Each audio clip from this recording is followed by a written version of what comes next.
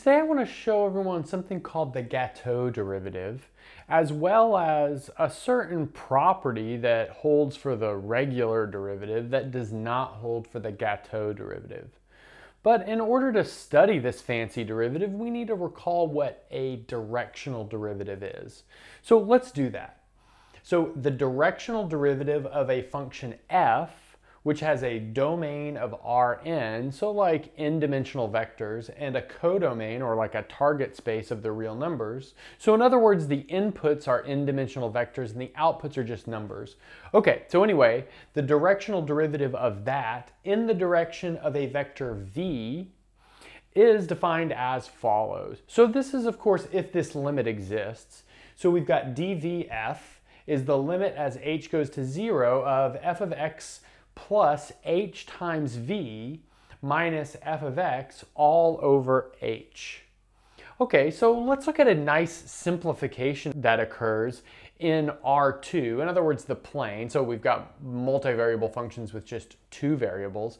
And this is, of course, like if everything is nice. And of course, the example we'll look at later, everything will not be nice. But of course, like when you're looking at weird examples, you expect not everything to be so nice. Okay, so anyway, let's look at this. So we've got the derivative in the direction of v of f is equal to the limit as h goes to 0 of f of x plus ah, y plus bh minus f of xy, and then this is going to be all over h. Okay, so that just mimics this over here, right? Because in this world, we have like x is equal to x comma y, or maybe written as xy, a column vector.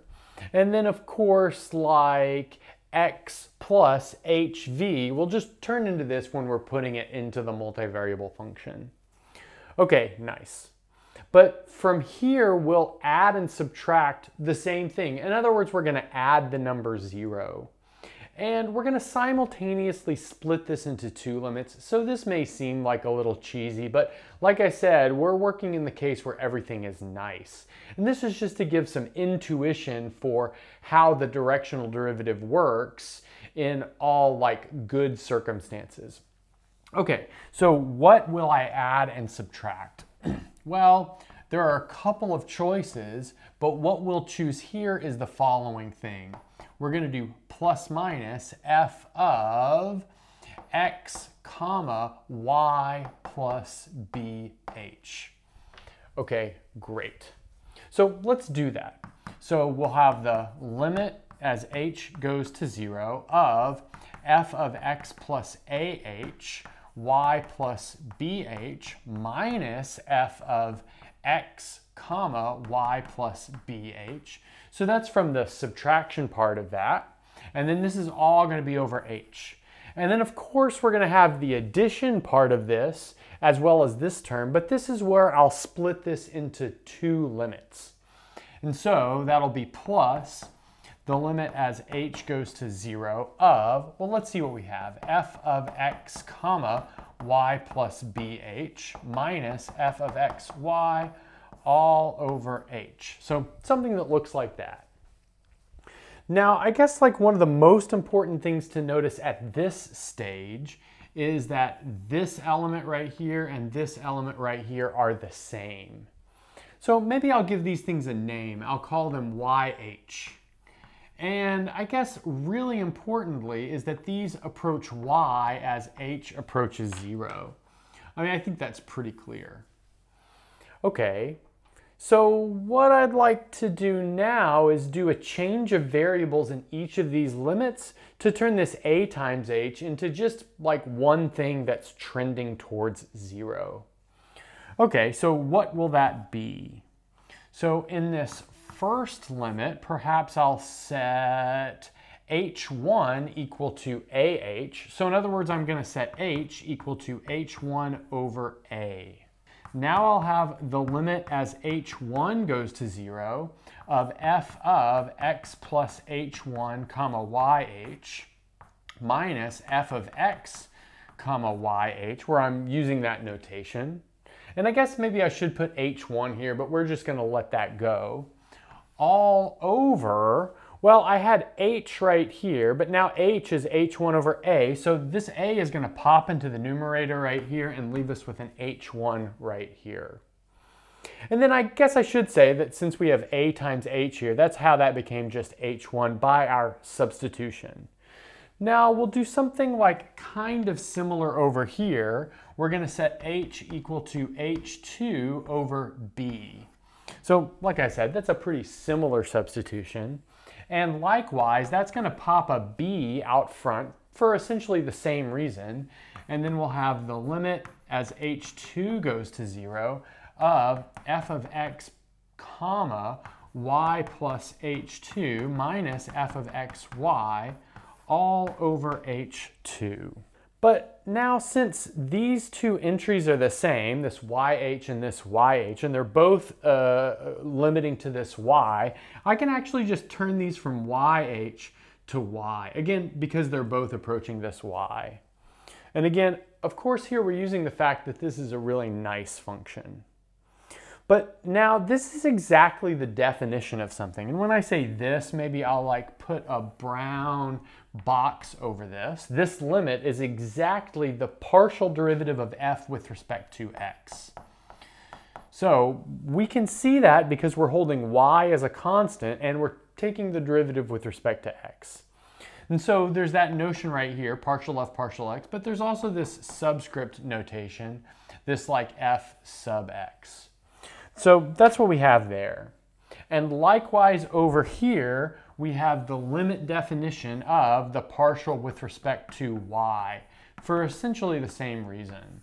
So there we have that. So we could have partial f partial y or f sub y. So let's see, this turns into a times f sub x plus b times f sub y. But we're working in a multivariable world, and sometimes we'd like to translate this into a vector language, and we can see immediately that this is the vector function made up by fx, fy, dot producted with our vector ab, which our vector ab was this v over here. And then, of course, this thing has a name as well. This is called the gradient. So this is the gradient of f dot producted with the original vector. And so if you're like taking a multivariable calculus class, almost all of the time you can use this version of the directional derivative. So instead of mucking about with these limits and stuff, to take this directional derivative, all you have to do is take the gradient and dot product it with the direction that you're aiming to go in. Now that we've kind of recalled what this directional derivative is, we can go ahead and define the Gateaux derivative. So the Gateaux derivative is defined as follows. So we switch up our view of what is a variable and what is like maybe a fixed parameter or something. So with the directional derivative, our x and y are variables, and we're fixing this vector v and looking at the directional derivative in that direction. Whereas the Gateaux derivative, we view v as a variable and we fix x.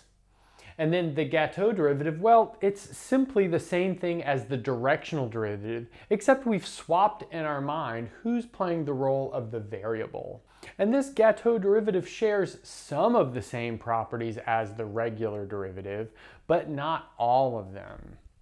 In particular, in one variable calculus, we have the following like nice result that says if f is differentiable at a point fx naught, in other words, f prime of x naught exists, then that implies that f is continuous at x naught.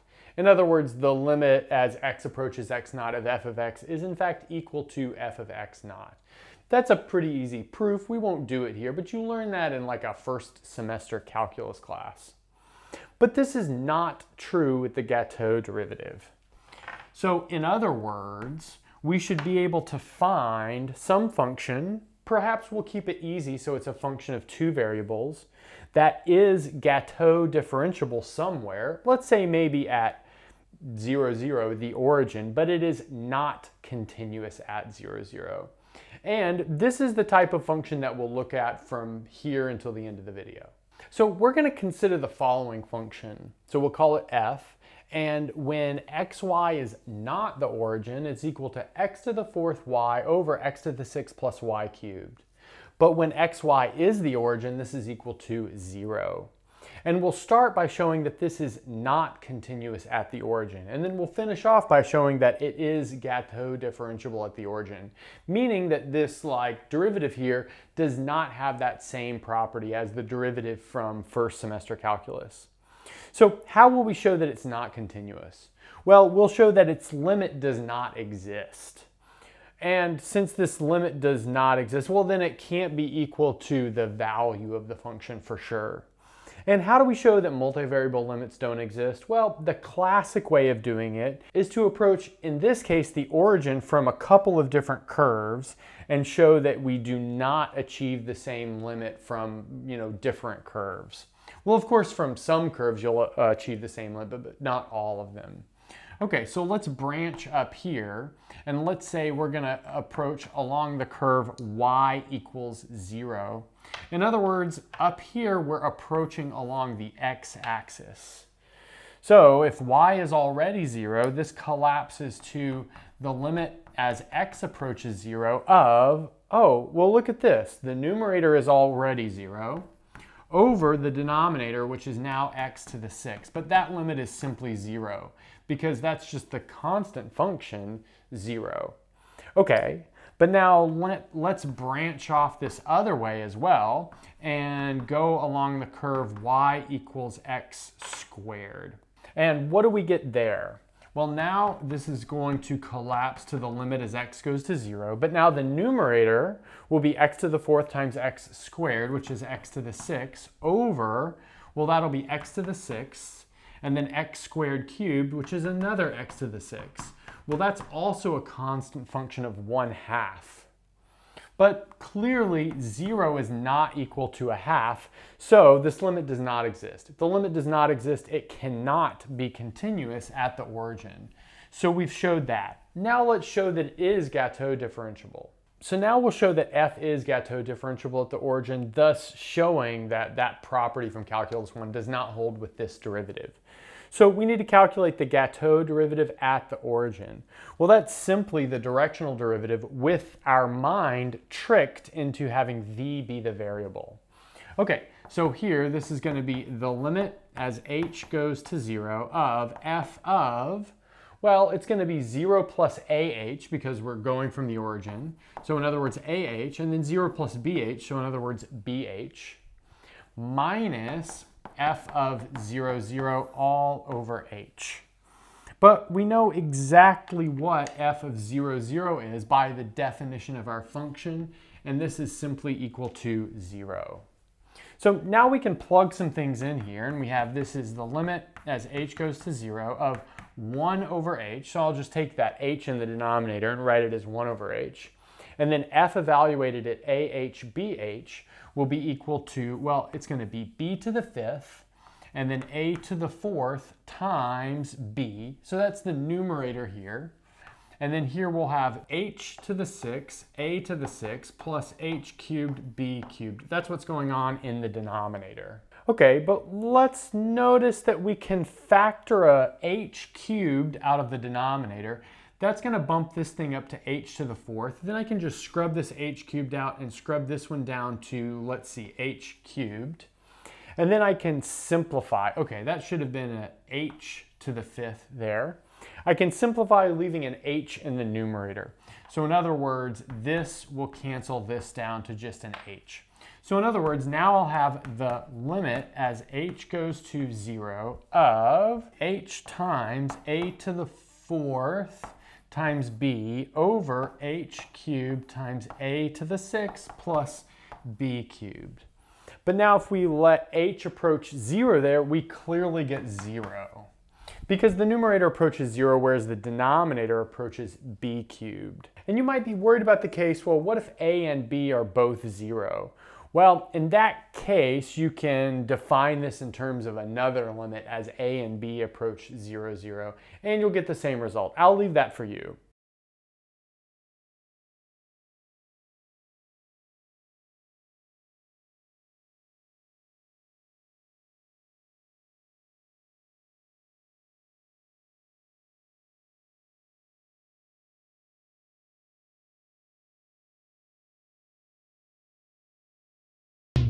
Thanks for watching and sticking around until the end of the video. And since you're here, don't forget to gently press that like button, subscribe, ring the bell, and select all notifications to never miss a video. If you want to get your name in the credits like you see here, access the live seminar series, review videos before release, and more, go to patreon.com/michaelpennmath and become a Patreon member today. If you want full ad-free course content, subscribe to my second channel, Math Major. I've got courses on linear algebra, complex analysis, and proofwriting, among several others. And that's everything. Bye.